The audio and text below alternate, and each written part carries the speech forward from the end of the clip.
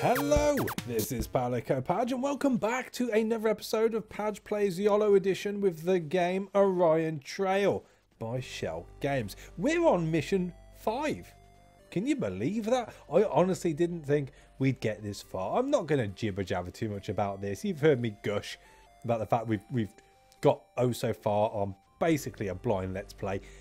But what I will say is we are heading towards a black hole. That to me doesn't say it's going to be a good ending. You know, here we are on mission 1, starting off in the lovely transient space that is, well, transient space, and then as we slowly merge in and get onto more difficult missions, things get darker and, well, more sort of dead. You know, there's no sparkles around this black hole here. There appears to be sparkles from inside the black hole, but as far as around it, it's all dead space. I don't know how I feel about actually progressing. Maybe it'd be better for me to fail at one of the first missions and enjoy what would be a safe system, one would presume. I don't know. We're waxing lyrical here. Let's crack on, shall we? We're on mission 5 to the Gates of McFadden, which is obviously a play on Gates McFadden, the Doctor from Star Trek: The Next Generation. My favourite Star Trek, in all fairness. I'm not a big Trekkie, so I don't get all the jokes, but big fan of The Next Generation. It's what I grew up with. So it's much like who's your favourite Doctor Who. It's whoever you grew up with.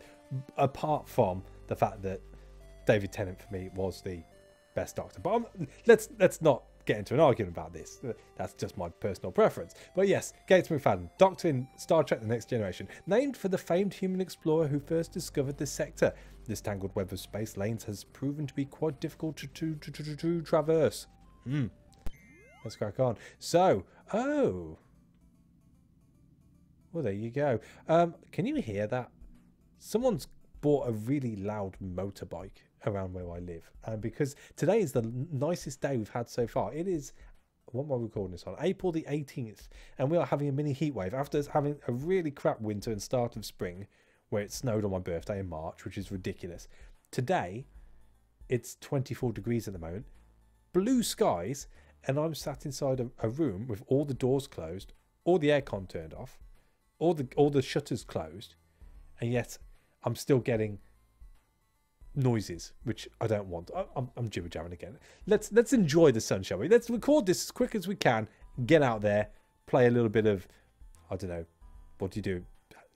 Happy sack, I guess you play in the summer. I don't know, surf, skate, roller skate. I'm just naming things off California Games now. So we are choosing our captain. Well, the reason I went ooh is because we've got Captain Forever here. Now, I'm not sure if you are aware, but there is a game called the Captain Forever Remix. It's a game which I will be bringing to the channel at some point. It's in my list of channels, games to bring to the channel.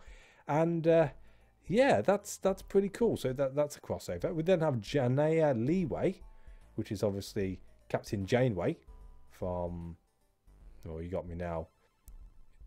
It's not Voyager. Is it Voyager or is it the other one? I don't know. I'm losing my nerd status here quite quickly, aren't I? Then we have Van Braun. I don't know. It's a bear. Looks cool. Has the best stats? I don't know, because Captain Forever's got 3 in social, 2 in science. Or we can have 3 in science, 2 in bravado. I think the social diplomacy, if you want to beat about the bush. Or do we go for the tactics and diplomacy? It's better spread out, isn't it? You know what? We're going to be a bear. Van Braun. Van Braun. See, B-R-A-U-N is pronounced Braun in this country. Because it's the Razor model.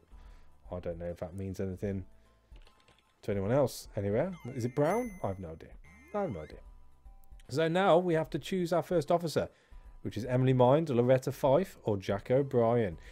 Alright, so we're building upon attack tactics and diplomacy. We probably need to carry on doing that.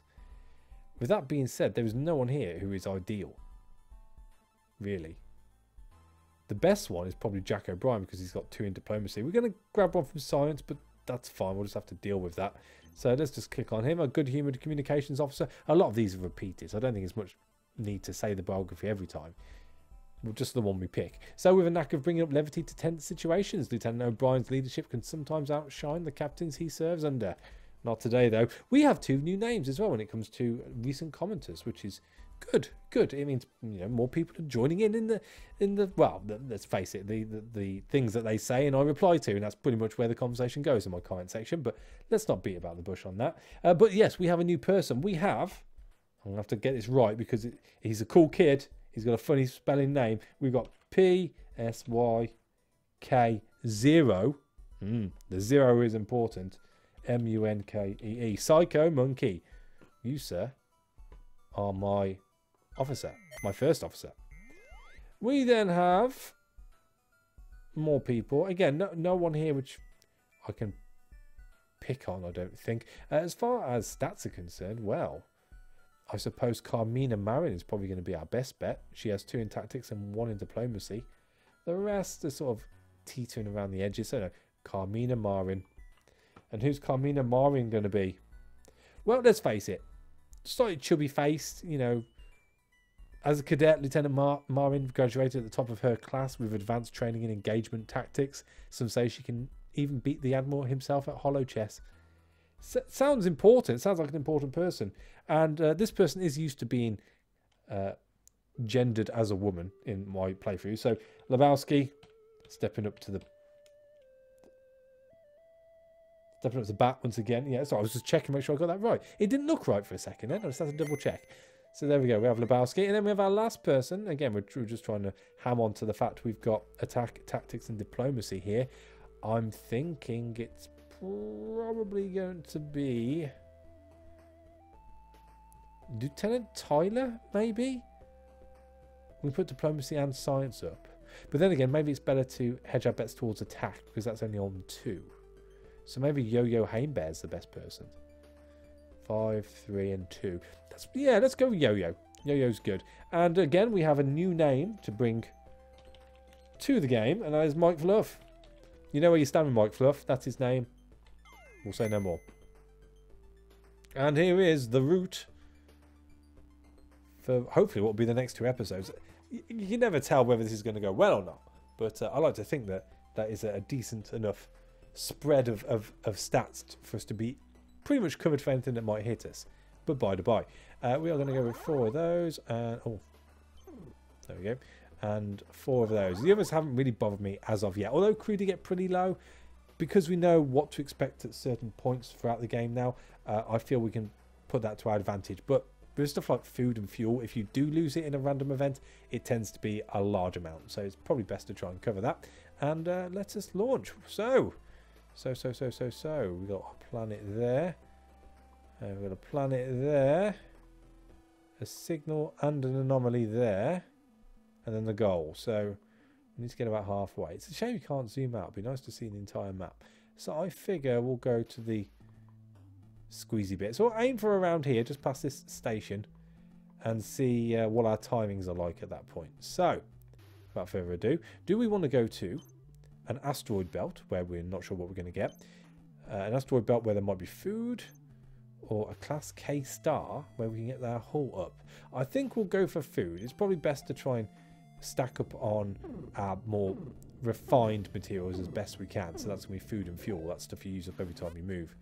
Alien Allergens. A group of adorable furry aliens want to trade you food and fuel for your broken computer parts. What a deal, indeed. You invite them on board. Unfortunately, your crew's allergies kick in as soon as they step out of the airlock. Oh dear.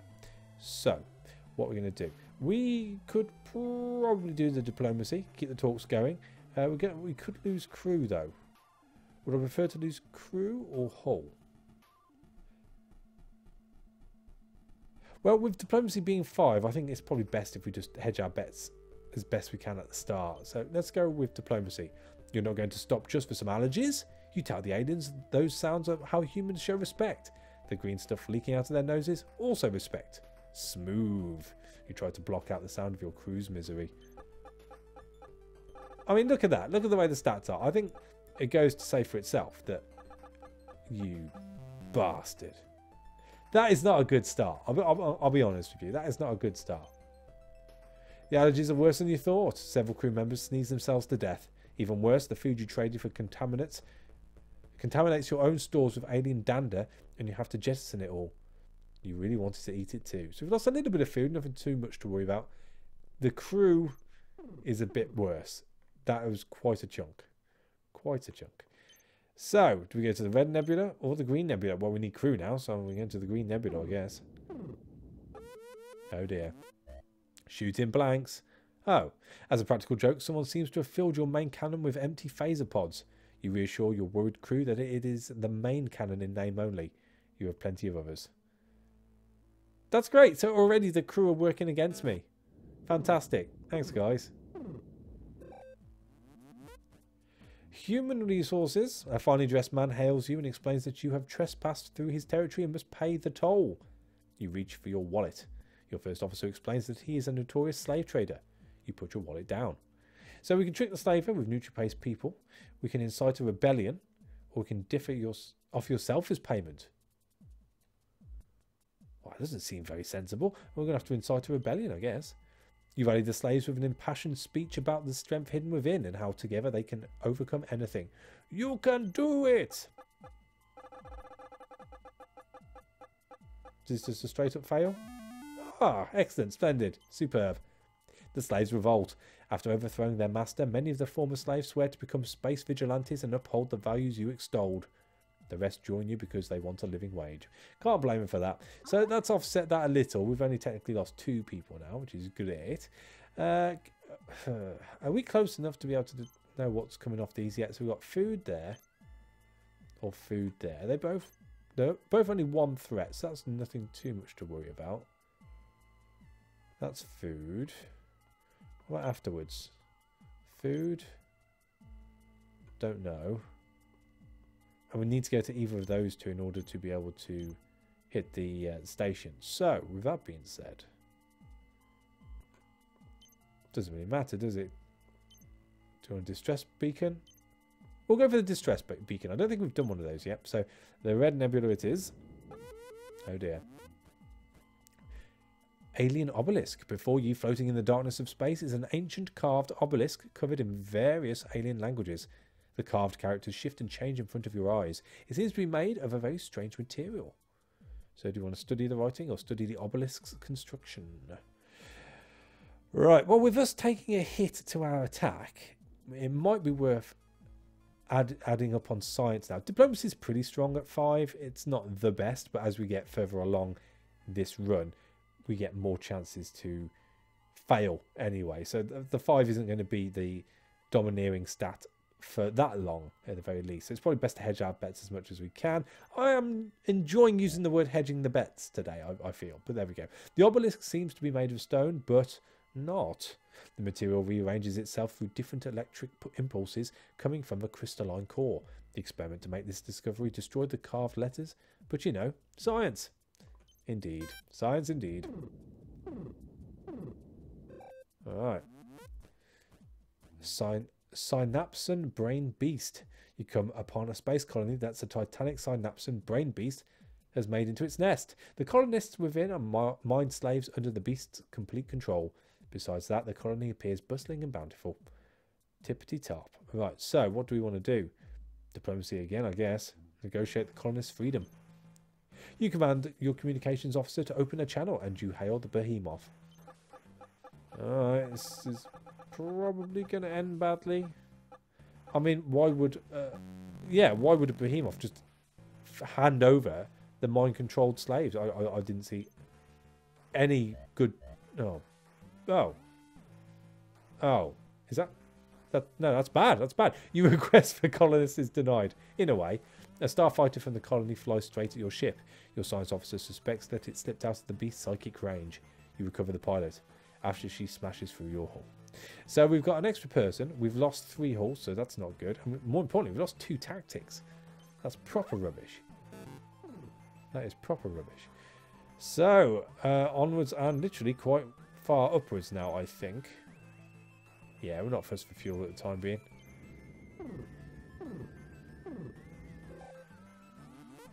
Crisis, the Admiral's book. Warning, incoming transmission from Admiral Armstrong. You rush to your quarters to answer the Admiral's hail and his face appears on screen.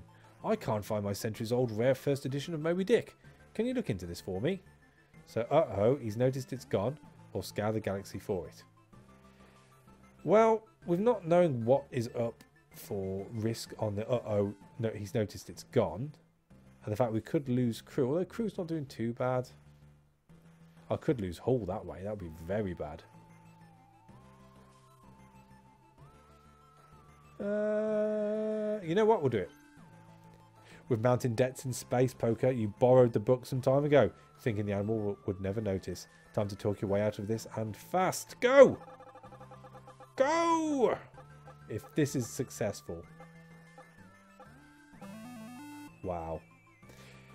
That's what it's called luck, I guess. But Moby Dick's about a ruthless leader who ruins everything to get what he wants. You're not like that, sir.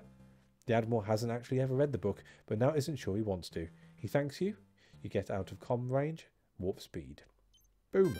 Nice. Doesn't make up for the fact we've lost 2 of the tactics, but hey ho. Beggars can't be choosers. Wild Space Kingdom. Galaxy Force has received a distress call from a crew filming a nature documentary on the 3rd planet of the Akriti system. They're trapped and you're the closest ship.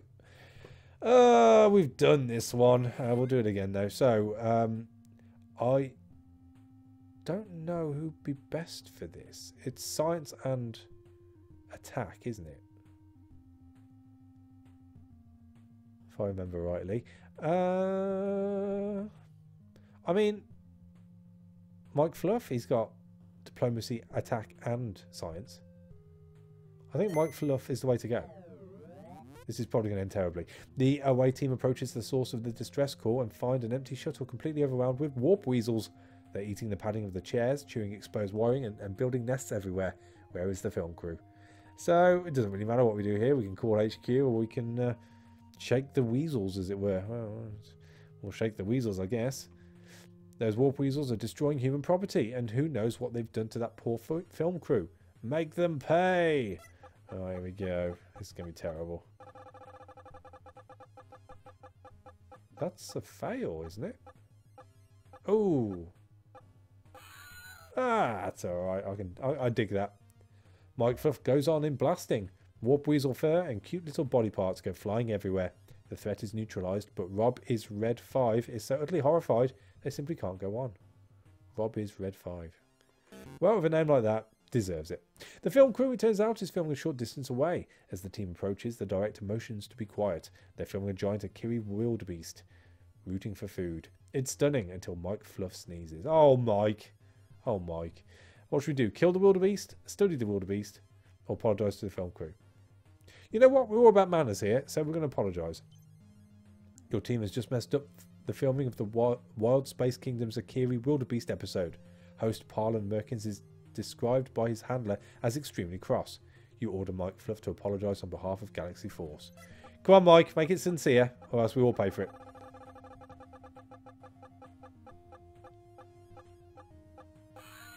That'll do. That'll do. Parlin Merkins accepts your apology, but seconds later, he's attacked by the wildebeest. Michael Everson steps in as host at the last minute, but becomes the permanent new face of Wild Space Kingdom. Right. So, technically not dead. He's actually gone on for better things. Is he still going to puff up in a big load of dust and a skeleton? Yeah, okay, fine. You found the film crew and dealt with a rare Akiri wildebeest. The crew asks your protection as they finish filming the episode. There are several cool locations that could film next. Which one is your away team most prepared to handle? We did the plains last time, didn't we? So let's do the cave this time. The film crew is feeling bold. Now that they have the protection of a Galaxy Force squad, they suggest filming in a cave, a little ways north. You see no reason why not. Your away team is armed and dangerous. The away team and the film crew tentatively explore the cave. Parlin Merkins, the host, hopes they'll get actual footage of Akiri bats. No sooner does he say that a whole flock of the spindle-legged, seven-eyed brutes swoop down. Oh dear. Well, defer to the film crew. I suppose this is their barbecue, and it does taste good, so it's up to them what we do. These Wild Space Kingdom folks clearly know more about the Akiri fauna than you do. You order Mike Fluff to do whatever Parlin Merkins says the team should do. I concur. Again, it's just sensible, really. We are 50-50 now, and that is a critical fail. Bugger. Damn it, cries Parlin Merkins. I'm a documentarian, not a commander. He and the rest of the crew stand there helplessly as the bats attack. Oh. Could have been worse. The away team collected itself from that harrowing experience, only to come upon a rival film crew also filming a nature documentary. It's the Splat Brothers, those loud edutainment guys in their khaki shorts. And indeed, oh. So, do we run them off? Do we cooperate with them? You know what? We're going to run them off. We're going to run them off. You had orders to protect the Wild Space Kingdom crew, darn it. And that's what you order Mike Fluff to do. You'll protect the film crew, and now you're going to protect their ratings. Indeed. Indeed. It's a rivalry. No one said anything about a friendly rivalry. It's just a rivalry. I'm pretty sure you can come to blows over stuff like that. Two of your crew grew up watching the Splat Brothers and rush up to them, singing their very catchy theme song and asking to join their crew instead. Jerks. Yep, I agree. Your A team and the Wild Space Kingdom crew see a flock of stately Akiri bloots or blorts. Blues. These are large ostrich-like birds with two heads, which are only rumoured to actually exist. Oh, it's a rare one. Study the birds, stalk the birds, walk among the birds. All we can do here is study, so let's do that. These birds should be studied. Nobody knew they actually existed. Cautioning Mike Fluff to act with care, you ordered that data be collected. Alright, so it's against us now. I just don't want a critical fail speed up. No, okay, right, great. The away team starts whining. They don't want to study. They're not even in school anymore. Why should they have to do homework? The birds are alerted to their presence and they charge. Alright. The crew of Wild Space Kingdom has only one more species to film on Akiri 3 before they come aboard the Indestructible 2. You're now standing before the amazing and dangerous grove of giant carnivorous Venus flytrap plants. Catchy name. So do we want to take a sample, ask the film crew's advice, or send a decoy? You know what? For science. Let's do it. You order Mike Fluff to take a clipping from one of these plants so that they can be studied, cultivated, and weaponized by Galaxy Force. Sounds good. Sounds good. Not liking our odds, in all fairness. Well, there you go. There you go. What do I know, eh? What do I know? Mike Fluff manages to slice off a good-sized chunk of the giant purple plant. While you aren't able to raise the weapon and weaponize more plants from this sample, it's soon discovered that the plant tastes remarkably like rhubarb. Nice. Food. Now that the mission is over, there's all this footage from your adventures on Akiri 3. Some of it could be pretty embarrassing to Galaxy Force. What do you order Mike Fluff to do with it? So, do we commandeer it or destroy it? Well, we don't want them wasting their time. We'll commandeer it, edit it, give it back to him. You never know what you might when you might need embarrassing footage to blackmail someone with. Plus, you may recut it into a series of entertaining vines. That's where I was. That's where I was. Your away team, or what's left of them anyway, finally but safely return to the Indestructible 2 with the crew of the Wild Space Kingdom. The Grateful Network offers your choice of reward. Food, fuel, or seeing them safe is reward enough? Food. Food. You ask for food. You get Warp Weasel, Wildebeest, Glarf, Blorts, Plant Steaks, every creature you met on Akiri 3. Ironic. You even receive some Splat Brothers branded Nutri Bars. Wink wink, nudge nudge, say no more. So that was alright, I guess. That we've had better runs, better away missions. And, well, let's face it, Mike is not doing well. Mike's taking a beating. So that's probably the last time I'm going to have to use Mike this time around. But thank you for helping out. I'll try not to finish you off as best I can. Backstar the instructor. Hungry and desperate, you hail a passing alien ship. The holocom flickers on.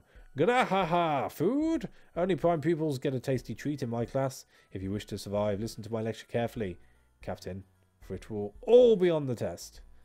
So we can pull the fire alarm, take notes and ace the test. Or present a doctor's note. You know what? Doctor's note always worked for me as a kid. You raise your hand and wait patiently for Backstar to call on you. Grr, this had better be important. What is it? You upload your doctor's note to the instructor, which explains that you need an hourly snack due to low blood sugar. I mean, it looks good on paper. That'll do. That'll do.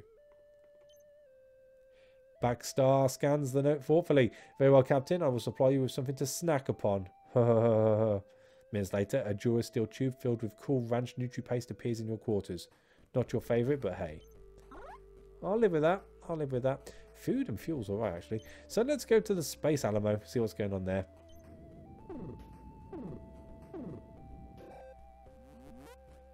The Space Alamo.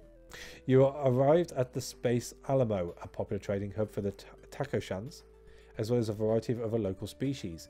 The Chitty people seem to run a tight ship around here, so it should be pretty safe to stop for a spell. So we can rest and heal up some HP. It might be worth doing that.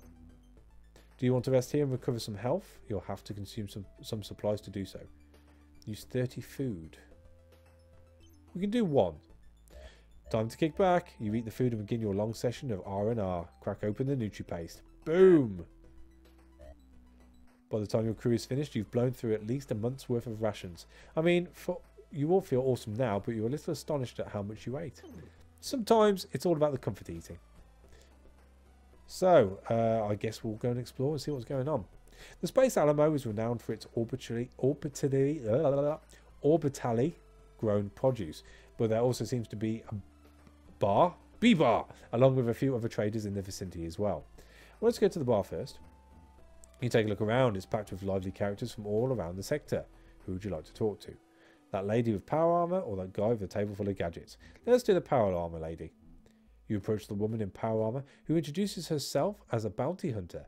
After shooting the space breeze, she lets you know that, for a price, she'll be happy to improve your ship's offensive or defensive capabilities. Well, with us being A-OK on tactics, it's probably best to improve our defenses and knock it up a bit more.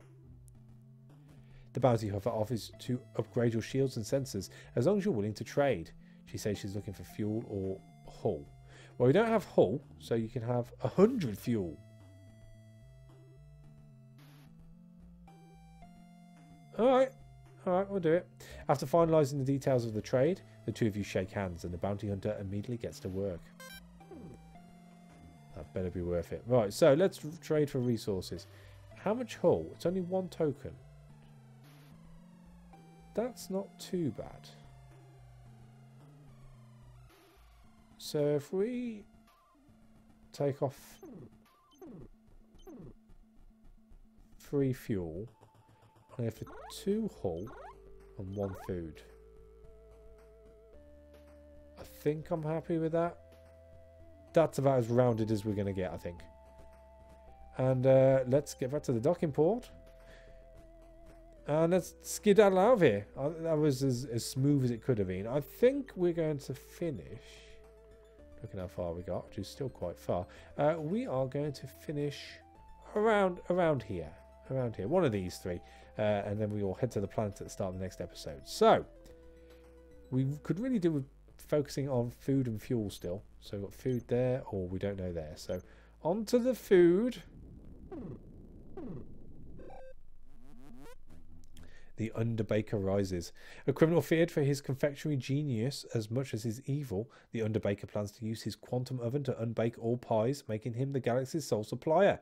He demands your fuel for his plan. If you refuse, he threatens to bake you. Oh. Right, so, get him monologuing. Find a way to counter unbaking or blast him.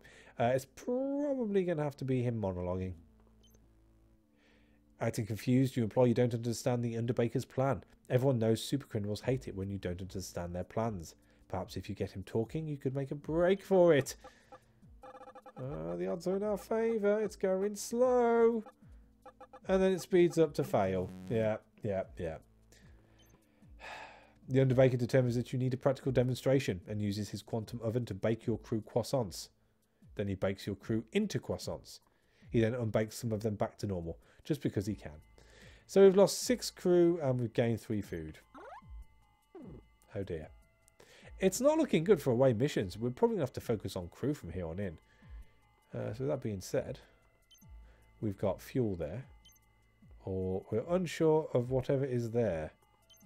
It is 2 threat on that one though, so we'll go for the single threat, I think.